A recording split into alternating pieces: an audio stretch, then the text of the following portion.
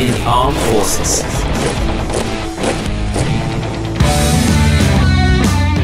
Hi there! As we've been finding out, London is really important to the British Army, and today we're learning more about the two oldest regiments who together make up the Household Cavalry.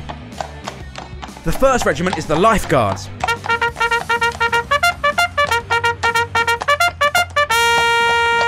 The Life Guards are the senior regiment of the British Army. They can date their history back to 1651, when a Royal Mounted Bodyguard was formed from 80 royalists who had gone into exile with King Charles II, and so have a really long history of protecting the monarch. That's the King or Queen. The second regiment are the Blues and Royals, formed in 1969 from an amalgamation of the Royal Horse Guards and the Royal Dragoons.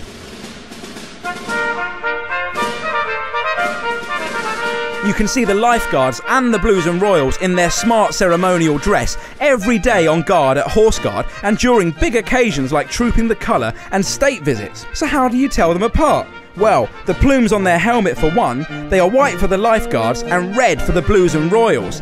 Then their tunics. Life Guards wear red ones, Blues and Royals, well, there's a clue. They wear blue ones. Both wear metal breastplates, carry swords and have shiny black boots. In fact, soldiers compete to have the most polished boots of all. These outfits may be smart, but you have to remember that these guys are real soldiers. They won't be wearing plumes and swords when on operation. The Household Cavalry are experts in reconnaissance. This means they're the eyes and ears of the army, getting around in fast armoured vehicles. As such, they are at the forefront of Britain's military operations, most recently in Iraq and Afghanistan. In addition to frontline action, many soldiers will also have been involved in disaster relief.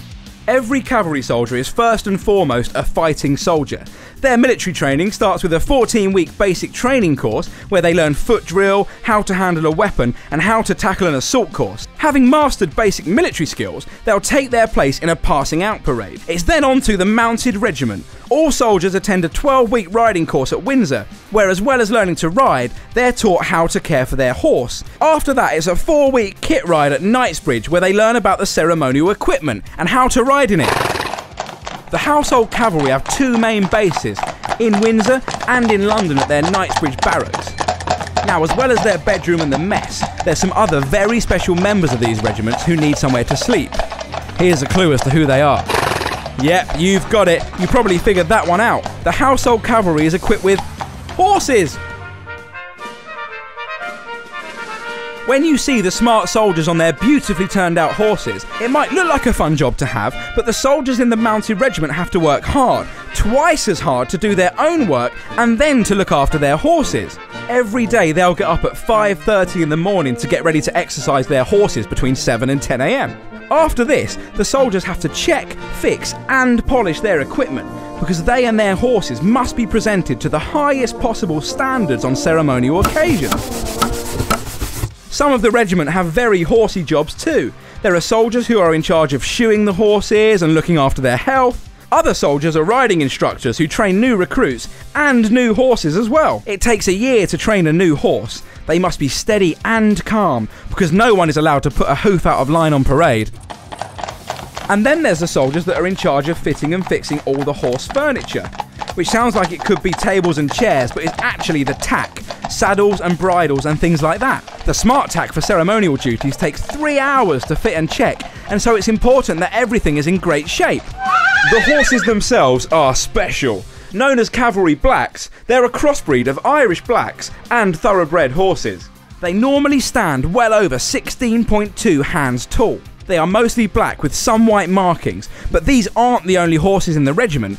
Officers' horses are all black, and horses in the regimental band are even more varied. Soldiers who are trumpeters get grey horses, whilst those who play the large kettle drums ride large Shires and Clydesdales, which can reach 19 hands tall.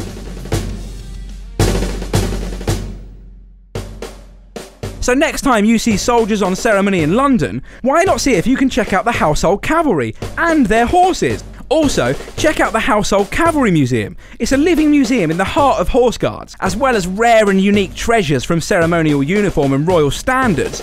You can get a behind-the-scenes look at troopers working with horses in the original 18th century stables. Find out more about life in the armed forces at funkidslive.com/armed forces. Catch you next time.